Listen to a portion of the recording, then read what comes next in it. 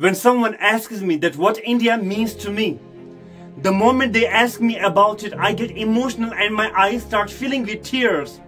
Because this question reminds me of those freedom fighters who sacrificed their lives for the sake of India. This question reminds me that India is not just the land we walk upon, but also the land in which the blood of martyrs is mixed.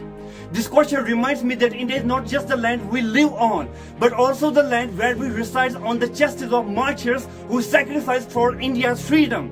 This question reminds me that the Independence Day, which we all celebrate today, didn't come by itself. We have gained this freedom at the cost of countless lives. And this question also reminds me that India is the land of people who have never accepted slavery. So to me, India is a great source of inspiration because it always reminds me that no matter what happens, but never bow down in front of anyone.